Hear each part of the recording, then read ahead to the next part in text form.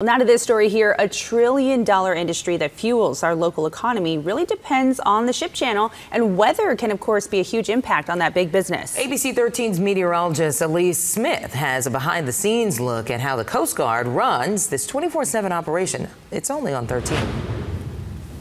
We are extremely weather dependent. Alberto Hernandez has kept a watchful eye on the Houston Ship Channel and surrounding waterways for over 20 years. His team at the Vessel Traffic Center and U.S. Coast Guard are there to keep mariners safe and the money flowing. If you break down the over $1 trillion in value, we're looking at $3 billion a day and $125 million an hour. An operation that takes place in one of the most disaster-prone regions in the country, the Gulf Coast. But from flooding rains to hurricanes, Alberto tells ABC 13 that the biggest culprit is fog is generally the greatest impact to the channel. So when we lose visibility, in February we had a week-long event that we had fog every day on the channel, and we were losing 12, 18 hours of traffic opportunity.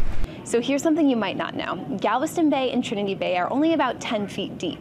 That can't accommodate larger ships. That's why we have the Houston Ship Channel. This narrow area here, it's 46 feet deep, only 700 feet wide, and there's only one way in and one way out. That's why knowing the weather forecast is critical.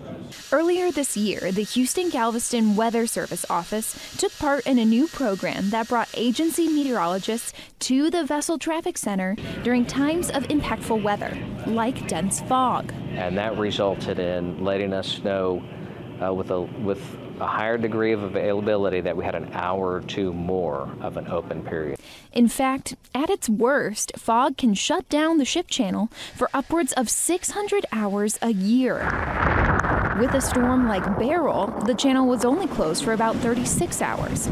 So that's why fog and more fog cameras could be in the Ship Channel's future when it comes to mitigating economic loss due to the weather. Fog visibility cameras, that's a project that's ongoing with the Lone Star Harbor Safety Committee, partnered with area port partners, the Coast Guard.